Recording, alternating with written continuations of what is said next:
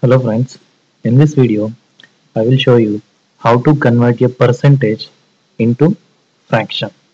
Okay, how to convert a percentage into fraction. So there are two steps are there to convert a percentage into fraction. Okay, the step one is divide by 100. Okay, divide by 100. So divide the given percentage by 100. Okay, divide by 100. Okay, so the given percentage must be divided by 100. The step 2 is remove percentage symbol. Okay, remove percentage symbol. So there are two steps are there to convert a percentage into fraction. First, divide the given percentage by 100, and then second step is remove the percentage symbol. Let's take one example. Convert 4 percentage into fraction.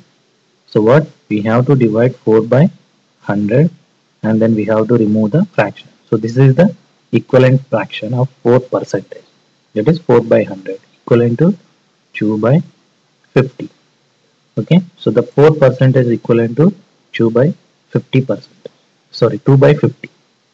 Okay, so now let's convert 50 percentage into fraction. So what we have to do? We have to divide that one by 100, and we have to remove the percentage symbol. So this is equivalent to 5 by 10, if you can answer, equivalent to 1 by 2. So 50 percentage equivalent to 1 by 2. Okay, so let's convert 33.33 percentage into fraction. So 33.33 by 100.